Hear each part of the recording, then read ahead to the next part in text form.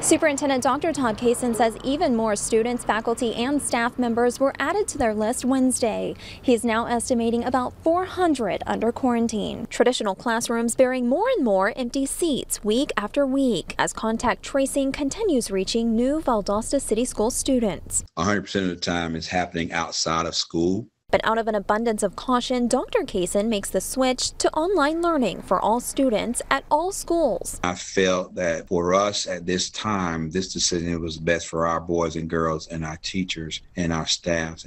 If I have to stay home and telework, we'll just make arrangements.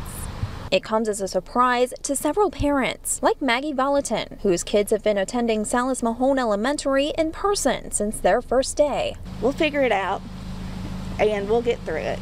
Your child can always become educated, and learning actually should always begin at home first anyway. Joyce Williams was a kindergarten paraprofessional with the school system for 13 years. She says she resigned in March due to COVID. I didn't feel safe at all, and I knew there was always another alternative that the school system could go, which was virtual. That plan of safety now in place beginning Monday. Dr. Kaysen says they plan to thoroughly disinfect all schools while students are gone. He says he's also instructed all of his faculty and staff members to be ready to pivot at a moment's notice during this unprecedented time. Reporting in Valdosta, Amber Spradley, WCTV Eyewitness News.